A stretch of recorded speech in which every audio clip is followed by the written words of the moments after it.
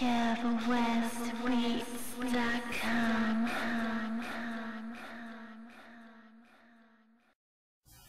What's good? It's Kev here with KevWestBeats.com. Today I wanted to actually do a comparison video between the LA2A by IK Multimedia and the one that Cakewalk created for Reason.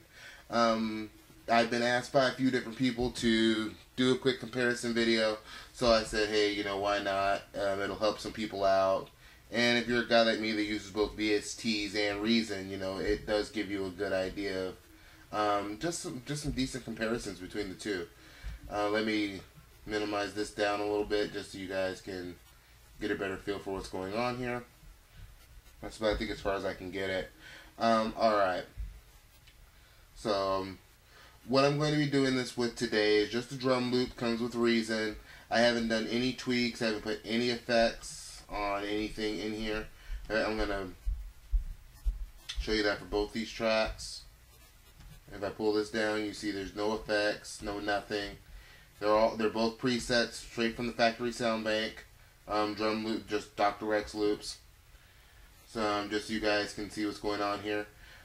And let's talk about each device here. We'll see what each device has in common. They are both emulating the same compressor, the Universal Audio's LA2A. If you didn't already know that. Let me pull this up a little bit. But they basically have the same controls here. You know, the IK has a reset button here. They have left-right controls. But you know, here's some preference stuff. Now, this stuff is really just unique to T-Rax. All the T-Rax stuff has this. But what they do have in common is the limiter compressor switch on both of them. This is the one for the IK and the one for the Cakewalk is on the left. They both have the makeup gain knob. They both have the peak reduction knob. And they both have the same gain reduction 10 output, 4 outputs for the VU meter. Reason even has an extra output, or an extra one right here, for the actual level that's truly coming out, not gain reduction or 10 plus or 4 plus. So, and then also Reason also has the high pass filter knob on here, which the IK does not. Those are the real major differences. Honestly, I don't think the difference between the two sound wise is huge. I think it's something that if you're not really listening for it or paying attention to it, I think it can be missed. So, you know, that's the things in common. One more thing I want to talk about on my tracks in live, since I am rewiring Reason into live. Here we go. You just see this is my white 2A track. See, there's no effects here. It's just going through a Dr. X, through an external instrument. And then the Re2A, again, no effects, coming straight out into Reason. So I'm just going to play the drum loop that we have in its normal form. I'm only going to play the one coming from the white 2A, and I'm also going to bypass the white 2A. Now the white 2A is bypassed, and here's the drum loop that we're going to be using today.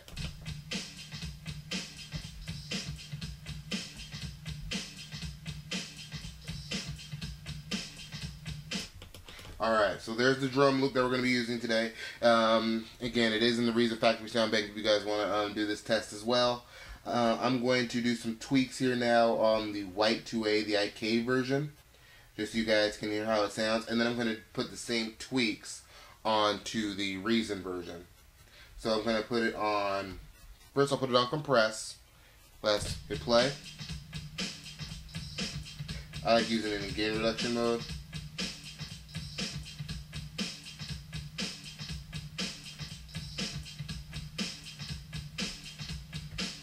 Oh, it's bypass. There we go. Here we go. So we're going to put down peak reduction a little bit, down to 50.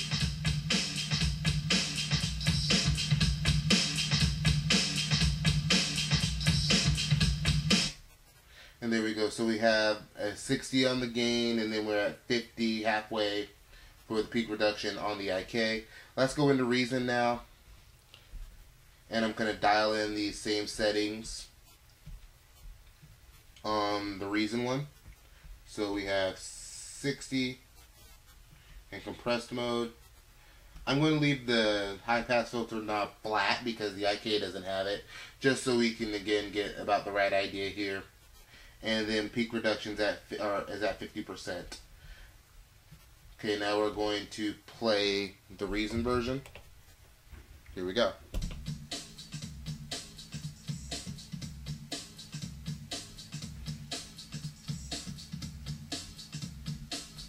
And the first thing that stands out to me right away is this Reason version is just, the version coming out of Reason is just really quiet. I have to kick up the gain a little bit more. Let me see here, you know what, never mind, I bypassed it again. So let's dial this back to 60. Now let's kick it off. There we go. And let's switch back and forth.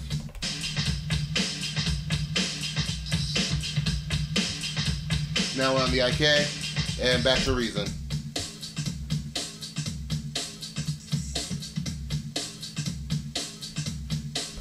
One thing I will say I've noticed a big difference here, and I don't know if you guys are going to catch in the video or not. The Cakewalk one actually adds a little bit of an artifact, a little bit of a buzz on the bottom. Even with, like I said, I'm using the same drum loop, same settings. The only difference between these two is that one is being ran directly rewired out into Reason, and the other one is being ran natively in Live, obviously, since I can't load the VST into Reason and I can't load the rack extension into Live. That's something that stood out to me right away.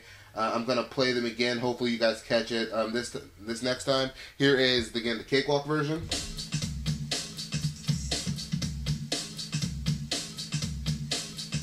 You can hear there's just these little artifacts. It's almost like a buzzing, hissing sound on the bottom of it. Now let's go to the IK. Punchier, louder, cleaner, all around.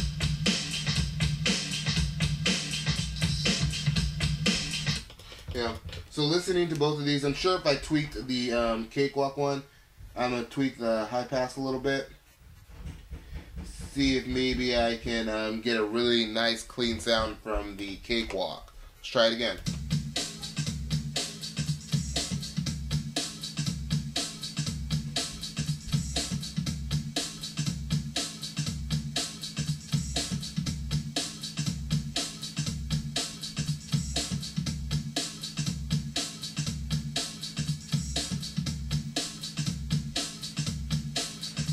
And the big thing here that I'm seeing is, it's not really making a big difference whether how as far as I tweak that filter. It's still giving me those artifacts, and I don't necessarily like those artifacts because everything I know about the LA2A is supposed to be it's really clean and punchy, and I'm not getting that as much from the Cakewalk one here.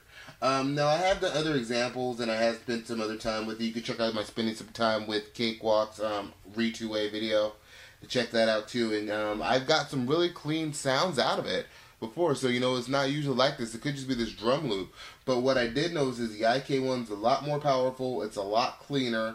I have to say, for me, I prefer the white 2A right now.